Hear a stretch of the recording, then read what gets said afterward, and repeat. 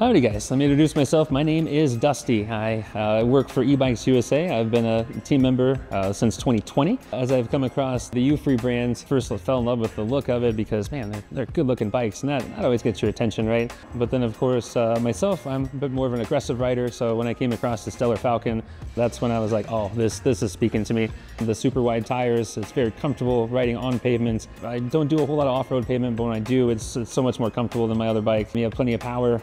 It's a sharp looking bike. So as we're standing here, we have found my Euphree of choice. This is the Stellar Falcon mid-step. It looks tough, but it rides very comfortable, very understated. It doesn't necessarily say that I'm a big high-powered moped style bike, but it has that kind of power if you want it. Still very controllable if you turn it down, so I can ride with my wife a lot easier. And that's really what the best kind of bikes are, the ones that inspire you to keep riding. I've had this bike for around a month and I've already crossed 600 miles on it, and I can't wait to put 600 more.